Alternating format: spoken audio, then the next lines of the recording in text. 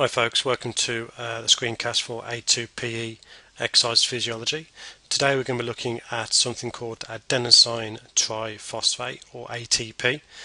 This really underpins everything that you'll be looking at within energy over the forthcoming weeks with Rich and myself. So please grab a pen and paper, take notes, pause it as you wish, but it's really important that you understand the key concepts of this screencast. Okay, so a question that we need to answer is basically, where does our energy supply come from? Now, think about sports that we do. We need to meet the demands of exercise, and our muscles require a constant supply of energy.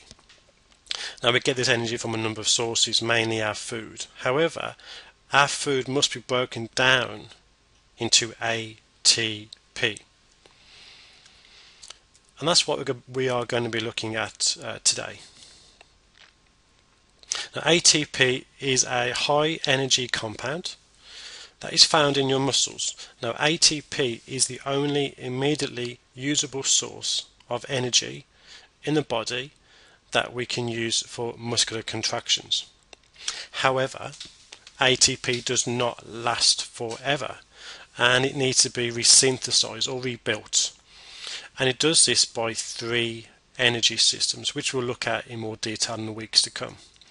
And these three energy systems are the ATP-PC system, or the alactic energy system. And this is an energy system that is predominantly used by a 100-meter sprinter. The second energy system that we will look at in the weeks to come is the lactic acid system. And this is an energy system that is predominantly used by a 400-meter runner. And finally, there is the aerobic system, which is an energy system that a marathon runner would predominantly use. Okay, so let's look at what adenosine triphosphate is made up of. First of all, we have an adenosine molecule. Then we have three phosphates, and these phosphates are held together by high energy bonds, and that gives us adenosine triphosphate, or ATP. And ATP is fine to use in the exams or with any work you do for Rich and myself. So there's a basic structure of ATP.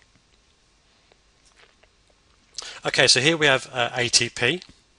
Now we need energy to be released to provide the energy for muscular contractions. And this is how this is done. An enzyme called ATPase breaks the bond between the final two phosphates. And in doing this, it releases the energy required for muscular contractions. Now, in releasing this energy, this is termed an exothermic reaction. And this means that there is a release of potential energy going to the muscles. Now, this energy only gives us 2 seconds worth of energy. Now, this leaves behind a compound called adenosine diphosphate, or ADP. Now, this ADP can't provide energy until it has become or resynthesized back into ATP. Now, in order to resynthesize ADP, which you can see on the screen, back into ATP, additional energy is required to add the phosphate back to resynthesized ATP, which we have on the screen. Now, in doing this, this is called an endothermic reaction. And this is a chemical reaction that requires energy to be added in order for it to progress. And this gives us adenosine triphosphate, or ATP again. So just remember, ATP is what we need to be resynthesized in order for energy to be released. However, in releasing the final phosphate, it only gives us 2 seconds worth of energy for muscular work. So we need to find out now how we get our energy to help us resynthesize ATP.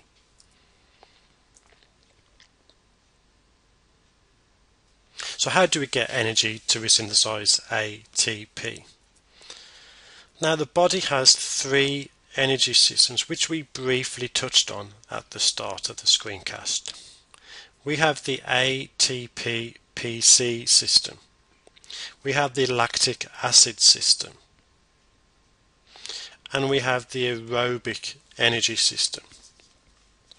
These 3 energy systems supply the energy to assist with resynthesizing ATP from ADP. And we'll be looking at these 3 energy systems in detail in the weeks to come. Okay, just some important theory for you to understand, and it's really good practice for you to understand these points at this early stage in the year. Now the 3 energy systems that we've just looked at do not work in isolation. They work together to provide the energy for ATP resynthesis.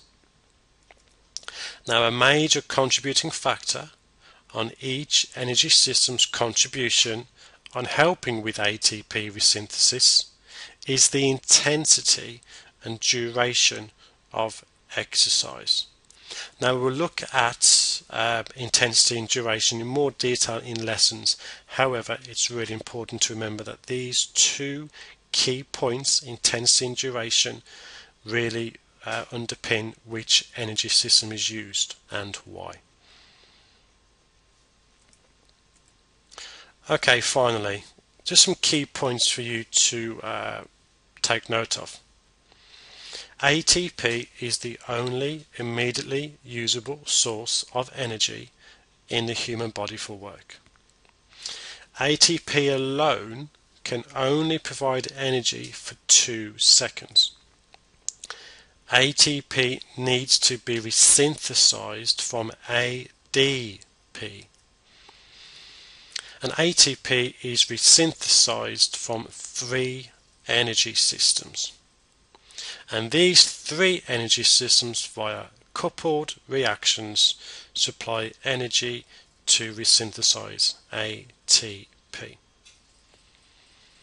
Okay, so that's a screencast on ATP, adenosine triphosphate. Please go over it as you need to. Those of you who have the A2 PE textbooks or revision guides, please look at the page that describes ATP, or failing that, there are some good books in the library as well that you can use. Please bring your notes to the lesson, and Rich and I will go through it in a lesson with you this week. Okay, guys, well done. Thanks as always, and up the baggies.